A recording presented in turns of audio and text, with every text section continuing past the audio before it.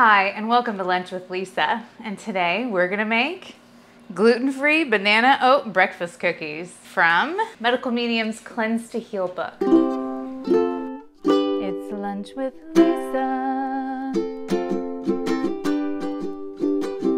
So let's get into making these 4-ingredient cookies from this awesome book. You can find the link to buy this in my Amazon store down below. This is an amazing book about how to cleanse your body with food. For this recipe, you're going to need some rolled oats, 1 banana, raisins, and cinnamon.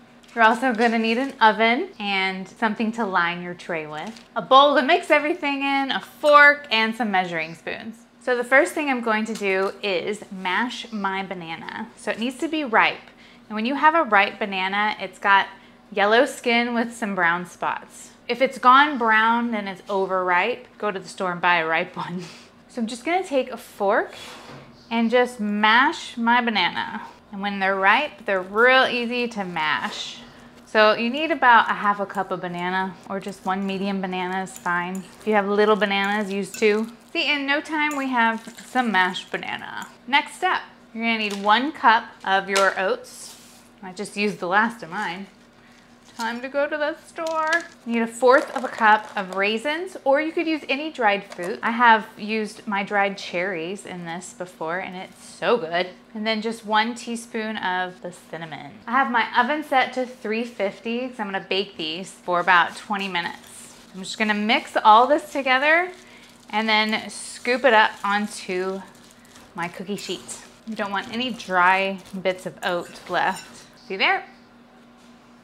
Then I'm gonna line my baking sheet with some parchment paper, and I'm gonna use a scooper. This is like a little medium-sized scooper, and I'm gonna pack this in with my fingers. Really get it in there. I have just like a heaping spoonful. I'm just gonna place that down onto my cookie sheet. I should make about 8 cookies.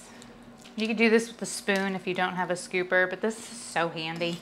Now I'm just gonna take my dirty hand here and squish them all flat into cookie shapes. All right, then I pop these in the oven for 15 to 20 minutes. All right, so 20 minutes have gone by. They're out of the oven. They're super hot still. You wanna let them cool down so they get nice and crunchy, but look at these cookies. Oh. I like to eat them warm. They're so good. That banana just makes it super sweet. No added sugar, pure wholesomely goodness.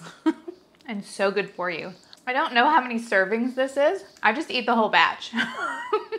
You guys gotta try these out. I hope you do. Let me know how it goes.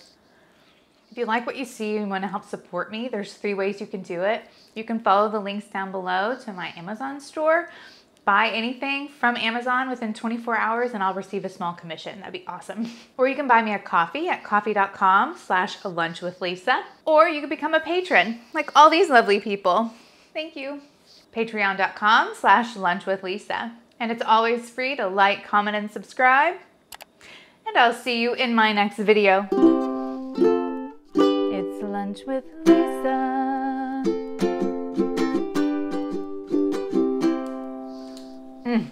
So good.